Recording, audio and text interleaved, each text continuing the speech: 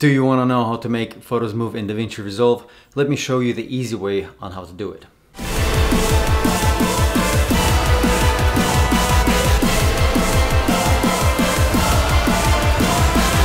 Okay, first thing, select the picture that you want to edit. Then we go Inspector, Transform. Transform, we can zoom in, zoom out. Let's zoom in on this picture. I want to zoom in. I want to move it down. I want it to be my start point.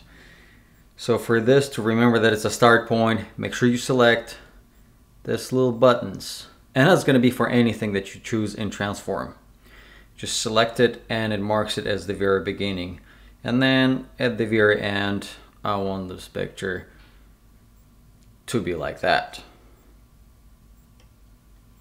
It will automatically add that point. To see the points where you added all of your movements, you got to click this little button right here on the bottom, and these two